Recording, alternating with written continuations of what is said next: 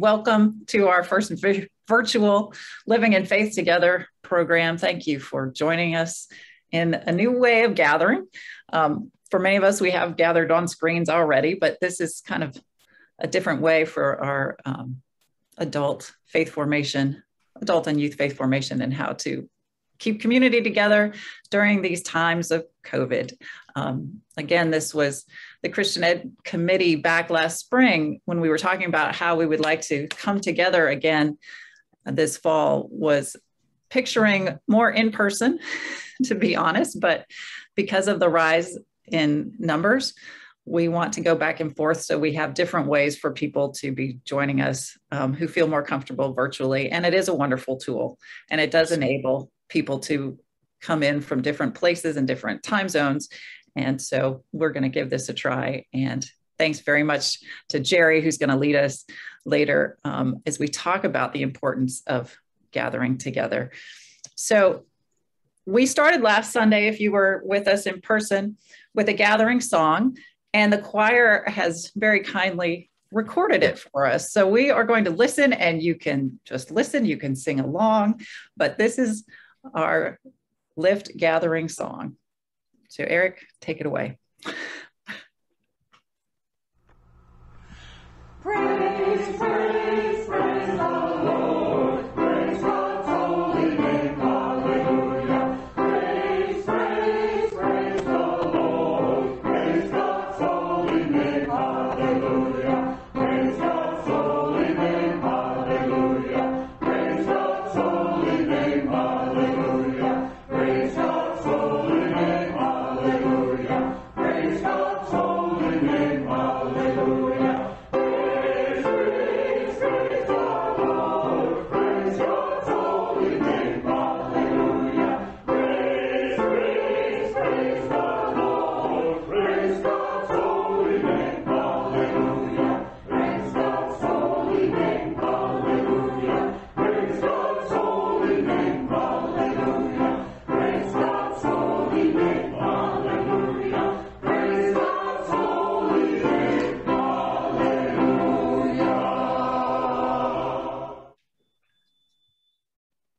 Hallelujah. Amen.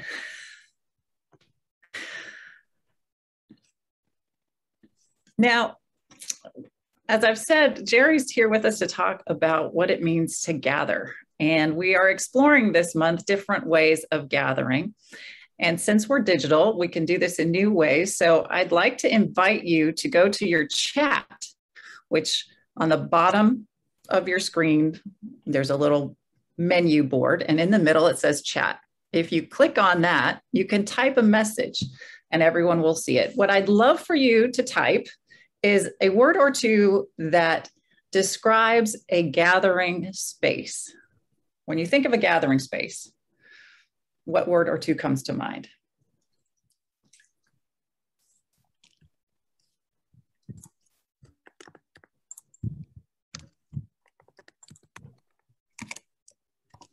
Front porch, welcoming, open. Yep, inviting, togetherness, comfort. Where do I type? Cozy. So if right under chat, you might have, let's see. All right, if you go to the bottom, you might have a 2 with an semicolon, and then you can adjust that to say everyone, and then you should be able to type your message here. Where it says everyone? What do you do? Yep, exactly. Yes, if it says everyone, then type the message there, and when you hit return, everyone will see it. Oh, sure. I did. We got green from David Johnson. That was for me. Oh, thanks. Now here comes David's friendly. Lots of people. Great. Inclusive. Yeah. Thank you for using this as a way to chat and think about gathering space. And now I'm going to turn it over to Jerry, who's going to explore with us a little more what that means. And if your chat screen is in the middle of your screen, like mine is, you can just go to that little red dot and hit the X and it'll disappear. Okay. Wow. And so does everybody have my slides on? We Yeah. do. Okay, great. Hi, what I'm going to talk to you today is about gathering places, and the power of value gathering places to expand our faith journey. You know, gathering places have always been a part of Christians' faith from biblical times, from the image of Jesus teaching on the sea, that is a gathering place. So this little discussion today, we're going to kind of explore what's so special about gathering places and how they can be used on expanding our faith foundation. Let's see if I can change slides. Oh, okay. You know, to set the stage a little bit about it is last week we did a reflective exercise with the leaves, and it was recognizing I'm not being together for over 18 months. And you started reading the leaves that were put on the fence as we did the exercises. And we found out a couple of things, perceptions. And I think the trend was really one, we did not have ability to gather. We lost a brother, lost a spouse, missed spending time in church. At the same time, today, we realized life slowed down and to be able to catch a moment. But I thought of the green, you know, remember the green leaves were one about what do we learn for the future? And one of the things that we really found out is finding a better way to support people, for example, elderly, and that's one leaf, but be able to support each other. And I think that really sets the stage a little bit about gathering, because gathering is not just gathering as one, but gathering with each other. So, so this goes back to the idea of what living in faith together is. And so being an architect, I have to start with a diagram. And so if we kind of look at the diagram of what living in faith together is, if you looked at this, the center of the target, you saw the colored ring. That represents our traditional programs that we've done in the past: Sunday school, virtual classes, children programs, mission, and conversations in squared. And we were really focused more within the congregation.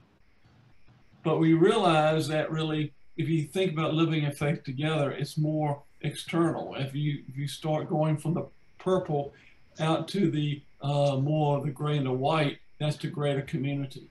So what is the commonality between the scale between inward with ourselves to our congregation and community? It's gathering places. So to make that really be effective, we really need to talk about this idea about gathering places and how do we make it inclusive. Next slide. Well, you know, when you talk about gathering places, it's not really a really complex concept. We've always had gathering places. If you look at some of the history, even back Rebecca at the wall, the well, that well is when in communities in biblical times met, that always the well was a point of congregation, a gathering. The same thing, even the Lord's Supper, that was a point of a gathering, come together, Jesus and the disciples. If you even look to more colonial times, if you look in, I know many of y'all have been to Savannah, and Savannah was founded in the early 1700s, and the community is organized around neighborhoods and squares. These squares are intentional gathering spaces. There's 21 squares that represent through the area. Each of these 21 squares were organized around for public gathering spaces around houses and community in the area. That was very important in terms of reflective of the community.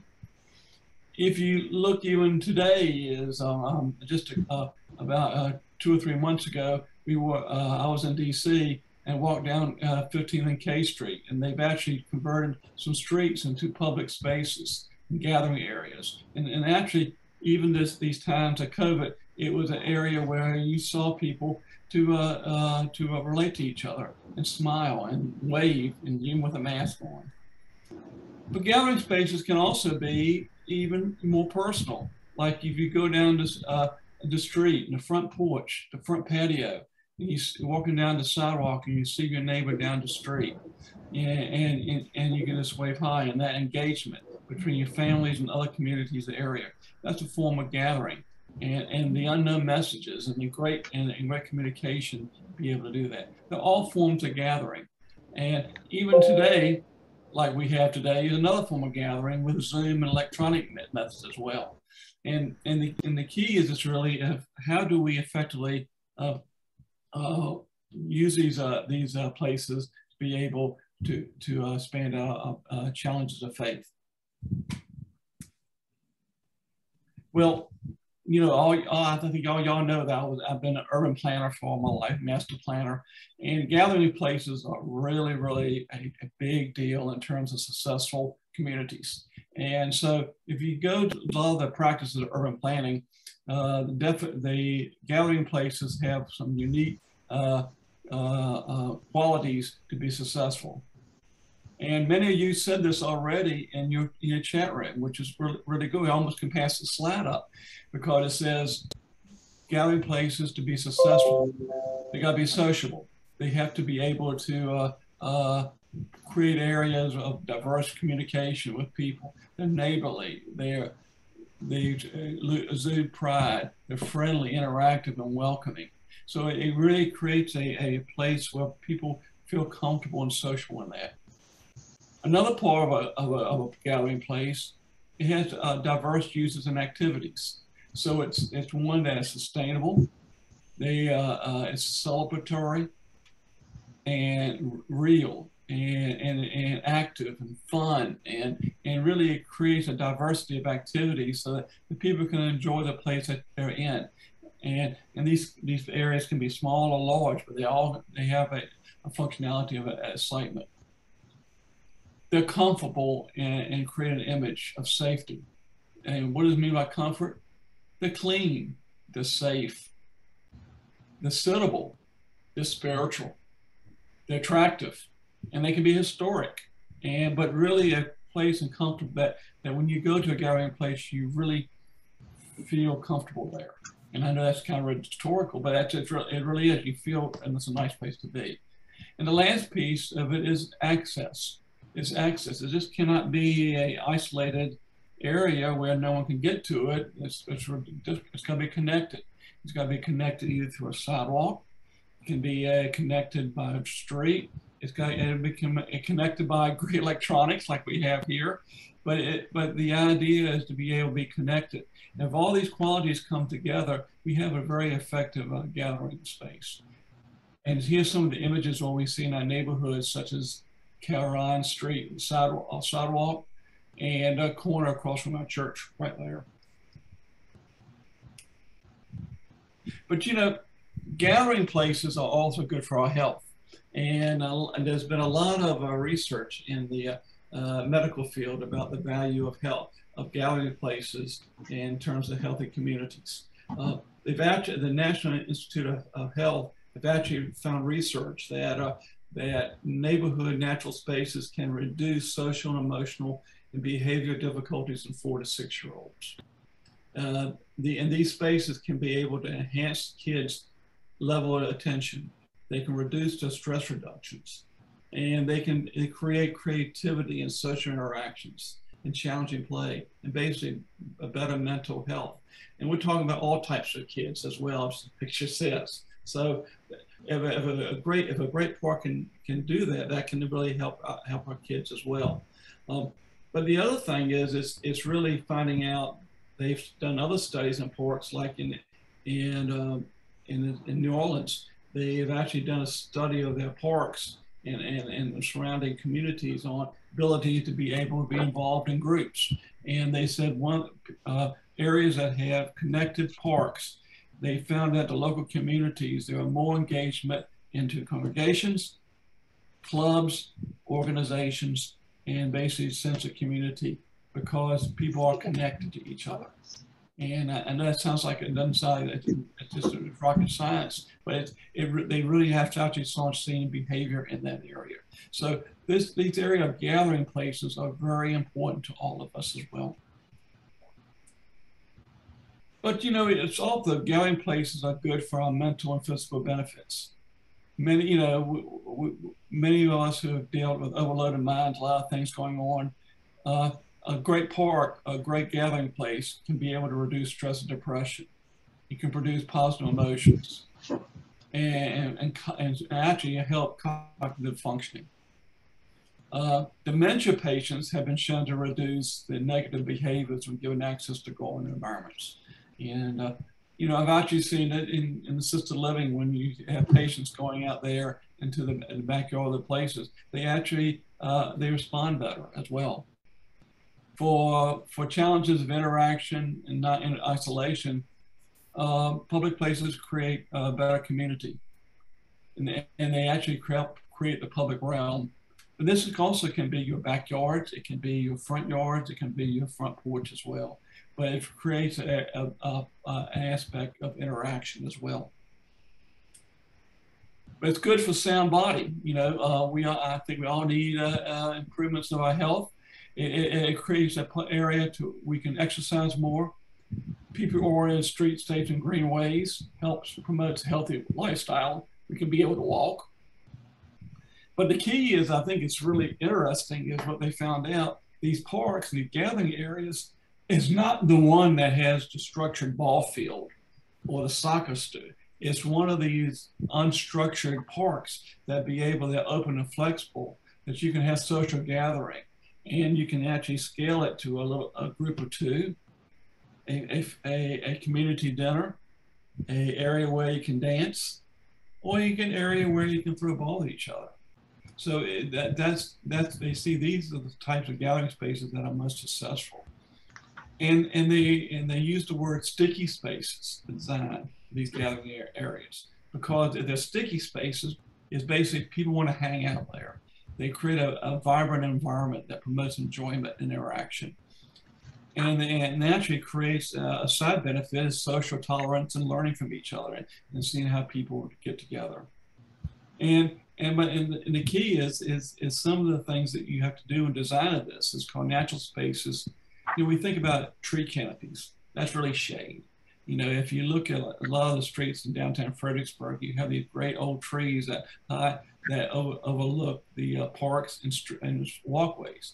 That creates a different kind of shade, basically a natural room that you can be able to enjoy the environment. It's cool, but also gives some health benefits. So it actually creates a very sound community that's well connected as well. Gathering places are not just for gentrified economic development. It's for all people, all communities as well. And effective gathering places can be able to create a spirit of enclosure, such as you see in this park on the left in Congress Square Park in Portland, Maine. And we have a Hispanic community there, or in Columbus Park in an area where they basically redone basically a parking space, and now creates a community of different generations to be able to play cards and everything. But also this was on the one on the right was in Columbus Park. Also in Columbus Park, but it was able to basically take over a green area, and the community itself created areas for gaming and community, and basically becomes a more welcoming area for all. So that's a power of what gathering places can do to promote equity and inclusion in our communities. But parks are not just a public function. It can be volunteers, and this is unified not just the United States, but around the world. It was just amazing to me to see some of the research done third world countries to be able, the power of gathering communities to make people's lives better. This area in Selanga Kabir, which is a slum, a very, very bad area in terms of slum and economic depression over in Kenya and outside Nairobi. There's over 1 million people in this area and not a lot of goods, but at the same time, they had a local project through a Kilimanjaro initiative where the community itself, folks basically redid the soccer field and basically created a function that the community can be able to do events and activities. And just listening to some of the comments that some of the participants said is the field became even more a safe focal point in community space, not only enhancing sporting talents among youth, but fostering community interaction, promoting safety, security, and peaceful coexistence. Now, if that we can do that in countries that have economic challenges, is by just a public park. Boy, what kind of magic can we do? But also, it's the same thing as well as a lower right with a park that a community had basically rebuilt themselves in Brooklyn, and even if you look in Havana, a park can be informal. It's basically taking over a street, close a street down, and the kids are playing on the street as well. So it's the all ability to be gathering places. Gathering places bring communities together, and they can work together, and that creates an inclusive area for basic opportunities of faith. So some of the I'm going to break in on you, Jerry. Thank you. And okay. Eric, can I ask you to put us in gallery view?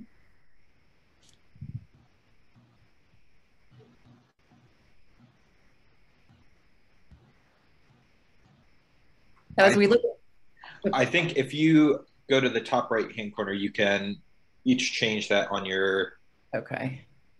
On your own screen, I think. Yes. Great. Well, that's research. So if we look at gathering places for building faith foundations at this slide, and now maybe what we're going to do next is spend some time in what's called breakout rooms. And we will put you into small groups. This is the way that Zoom allows us to have some small group conversation. So you'll see in a minute, a little note will come up on your screen asking if you would accept going into the small group. So just click yes, we hope. And then you'll spend about 5 minutes. If you don't know people in your group, please introduce yourself first. And then we would like for you to talk together about gathering places for building faith foundation. Jerry has brought us through a whole lot about how gathering places are necessary for physical, emotional development, for inclusion, for equity. Have you thought about that for how it impacts your faith formation? So just talking that, how would gathering places impact your faith formation? Okay. I hope y'all Jen's little assignment helped y'all thinking about the power of gathering places and what can be used to help expand our faith formation and our journey in growing. And so I want to kind of walk you through some of the great gathering places. You can start seeing the diversity in spaces as well. So when I started doing this journey, first thing is our places within our home, our neighbors, and the way we live within each other. That edge between us and our next door. That's a great just a fence can be a great place to be able for a great gathering space to talk to our neighbors as well. The other one, like to the right, is our front porches, and I really like this image about our community because you know, many of us know I'm from Southwest Virginia, and my grandmother and all my aunts and uncles lived in a hollow, And my grandmother was on the bottom of the holler, and all the rest of my family lived up on the hill in the holler. Before everyone leave every day, my grandmother's house looked a lot like that, and they had stoops on the side with the stairs. So grandma would have a cup of coffee ready, and 3 dozen homemade biscuits. So everybody will be unstopped on there. So my mom had about 12 brothers and sisters. They all stopped there, sit on the stoop, have their day before they go to work. And you talk about a community, you know, that's how you get everything connected. And no one was just said, it was just the magic of the front porch, the steps, and the stoop. And that is a very powerful front page area for gathering. Just think, how many houses today do we build with great front porches? Mm-hmm. That's really something. Now you gotta go to a tour. I did a little walking tour, taking some pictures of downtown Fredericksburg. And the one on the left, they say, this is Caroline Street. Why is that a gathering space? It's a gathering space because it's the way it's designed. If you look at the street, the sidewalk is very wide. That allows for not just 2 people to walk, but 3 or 4. And you can be able to talk to different groups as well. And also, because we talked about tree canopy, having those trees over there basically creates a room where you can mingle down the street and see everybody, or talk to each other, or just stop for a moment. Now, the idea about on-street parking, I know a lot of folks would say that's not good, but actually it's very good, because on-street parking allows actually a protection between the people walking and the people driving through on Caroline Street as well. But also the little nooks on the side, some steps, everything, that could be places where people can stop and talk. That's all opportunities for gathering. The one on the right is, this Rappahannock River docks. And it's not just, when you look at the walkway there, everybody looks out towards the river and seeing the people kayaking, everything. But it's really interesting if you look at that. Back there on the side of the dock back there, a family was having a picnic. Mm-hmm. Who would ever thought this little very active activity to the dock is also a personal space? Well, you can basically block it off and have your own little family as well. And to me, that was just very, very, very nice. And that's another opportunity of gathering. Going over to Gore's coffee shop. Many of us have gone behind there and seen that wonderful backyard of that the coffee shop, and see it's just a magic where people gather, have a cup of coffee, chit chat, some working personally, some working together, some just talking life away, but it's really a very, very nice gathering space as well. When I was doing this research on this, the word agora represents actually a gathering place. It's a Greek word back to Greek times. So it's actually a coffee shop about gathering. Gathering outside the courtyard Marriott. And what I like about this picture is not just the sidewalk and people eating, but the steps. How powerful is just sitting on the steps and talking. That could be a very serious conversation, but just pulling off a little bit to do it. They are all opportunities for gathering. Now, I want to just tell you some of that new park, Riverview Park, and I pulled some of the renderings from the landscape architecture firm that did it. And if you kind of look at some of the areas, it has a lot of the features of what a great park is. If you kind of look at the rendering here, you have different opportunities for different type of activities. A person can have looking out towards the river on the natural vegetation. You can have people riding their bikes along the sidewalk, or a sitting point where people gather together. They can exercise. So you got basic diversity of use. Then you go look at another part of the same park. You see a different type of activity again, where people can sit down, maybe have a meal. They can play kites, or you can see activities as well. and looking at this idea about canopy about this. So you get to create a sociability of the space as well. And then you have, it's really intergenerational, because you can actually have kids playing in the sprinkler pool, as well as different types of play as well. But it's a real active place where the community can come together and gather and connect it to the river. And that's really a very successful definition of the word gathering. So I've talked a little bit about gathering and types of spaces we have, and a lot of great spaces we have in Fredericksburg. But what are some of the activities that gathering places can do for us to expand our faith foundation? And one of the areas that's simple is to be able to do prayer walking. You know, we have meditation groups, but being able to actually have a deliberate prayer walking through neighborhoods, to be able to understand the blessings of God creation. And it's very reflective, and I saw a lot of communities that have been doing that. And it's, especially with the fall coming in here, it'd be a very good opportunity to be able to be more connected. But the key to that is not just dialogue and just touring a walk, but being able to be reflective, being very sensitive to the Holy Spirit at work, and being able to observe as you go through and look at God's work. So I think that's one activity that you can see through effective gathering spaces as well.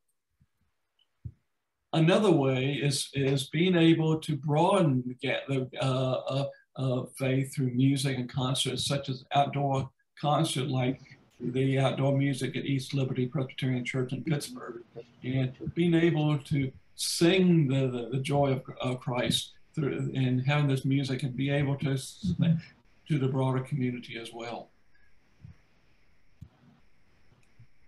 So it also, gathering places can be where to spend services as well.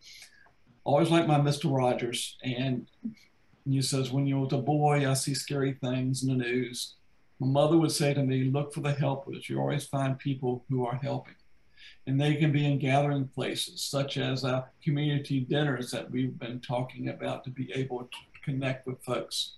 Our street church, to be able to expand the word of the gospel in that public space as well. These are just some of the activities that good, effective gathering places can provide us all.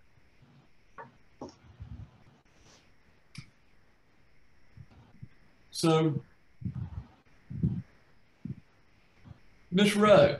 Yes, thank you, Jerry. So look at our gathering opportunities. These pictures may look familiar to you. And we are going to go back into our breakout rooms and hope that you will spend some time talking together about opportunities of how we can apply what we just learned from Jerry about how we might use some of these spaces. And you're not limited by these three pictures, but the spaces that we have on our church campus, as well as the digital spaces that we're coming together today. How might we use these for gathering together for faith formation? So you'll spend some time talking about that in your group. And then when we come back together, we'll report back on, here's some of the creative ideas you all will have about how we might use some of these spaces. So off to your groups again. So we'd love to hear a little bit from your groups. Did you come up with some different, unique, creative ideas for how to use our space? Well, we mentioned an outdoor labyrinth. Mm-hmm. Dave mentioned David used to spray paint one, but he doesn't stoop over with the spray paint anymore. I mentioned a fire pit. I just think it would be fun to have a fire pit and like sing Christmas carols around a fire. Yeah. That would be a neat idea. I like that idea, Karen. Walking and praying. Mm-hmm. Like if we could organize something, it'd sort of be like a labyrinth without the labyrinth. Right. And the other thing, no, we talked a little bit, which is one of mine, is I hope that our memorial garden will fundamentally be a gathering space. Nice. And Well, so- we mentioned that process is in process. Yeah. Good way to put it. And without anything more specific than that, since decisions will have to be made by someone other than the committee. But Yeah, Jerry? it's a wonderful dynamic in the work of that committee right now, in considering designs. So we heard. Go ahead. We talked as well about how we need to find ways of inviting the larger community into our campus. Yes. We tend to do things for ourselves on our campus, other than a few exceptions. Right. Meals for the community and some musical events, but mostly we don't.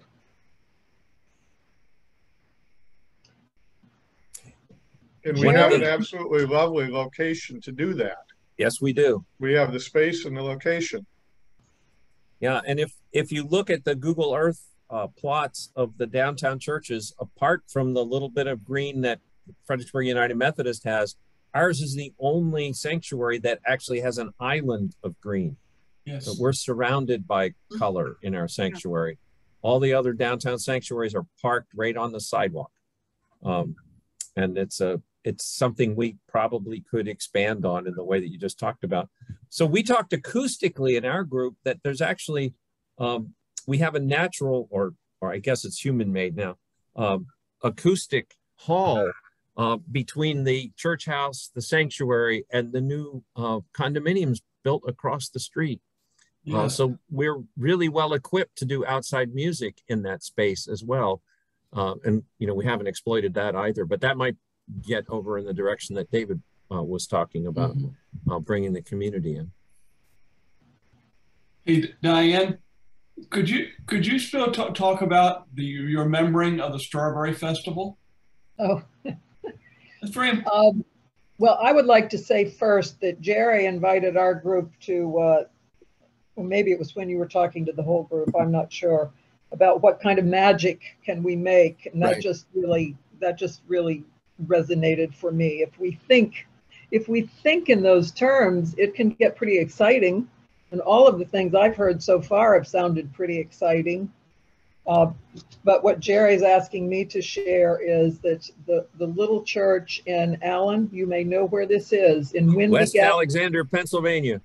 Well, not West Alexander, but West Findlay. Oh, West Findlay. This is even smaller, folks. This is even smaller and further into the, Yes.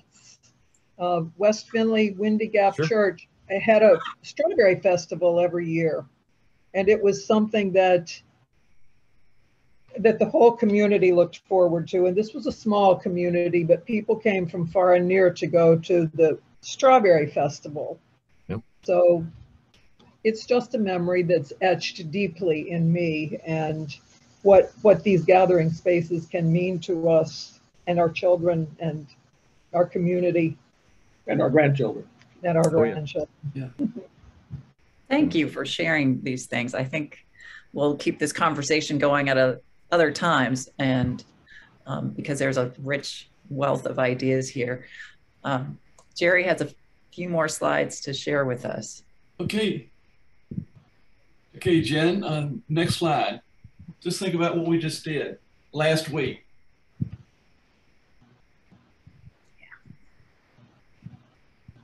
That's cool.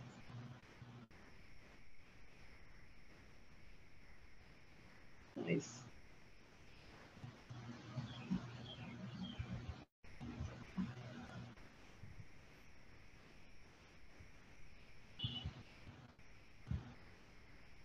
So we have a lot of potential in our own backyard for gathering spaces, and the power of that to improve our faith formation.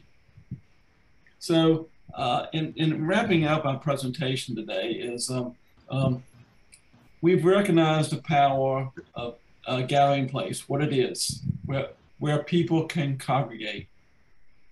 We recognized what are the qualities of a gathering places, such as sociability, value of uses and activities that are diverse, a space that's comfortable and gives an image of safety and comfort, access to other things as well through sidewalks and walking in various modes as well as electronics.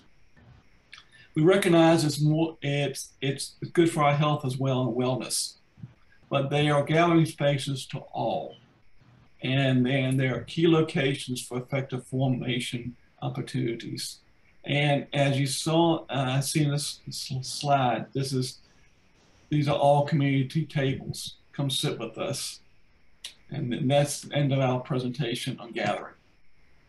Up for any questions and discussion.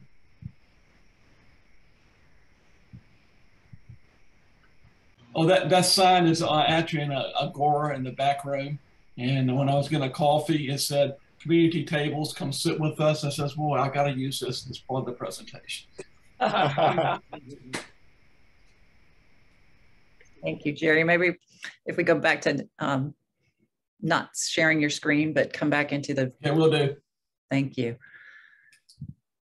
And thank you so much, Jerry, for all your work on this. Yes, thank you, Jerry. Wonderful. Thank you. That's a lot to think about. Great. Let's see how I can do that. Okay. I gotta figure out how. Thank you, everyone. Jerry and Jen and Eric. There should be at the top of your screen. Got it. There we go. Hey, everybody. So we thank you for joining us, Virtual Lifts. Thanks to Jerry. Next Sunday, we'll be in person at 9:45. We are going to talk about the mission that our congregation has been doing during the pandemic. There's been some shifts and some changes, but some exciting new things as well. One of them we even talked about in our small group, how that gate became a gathering place and a mission place where we brought the mittens and the hats, and how that helped us be part of community together and our greater community. We will, as we began Lift with our gathering song, we end Lift with our litany. It's a responsive litany, and I ask you to join on the We Gather together. So if you unmute yourself and we can hear each other's voice, let's close with our litany. Living in faith together, love and grace, We gather. with all people from all backgrounds, in love and grace, We gather.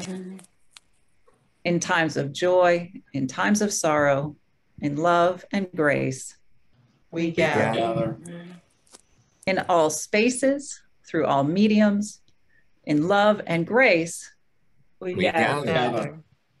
living in faith together, in love and grace. We gather. Thank you. Go in peace, and see you next time. Okay. That's good. Thanks, everybody. Thank you. Very Thank you all. Bye. Bye.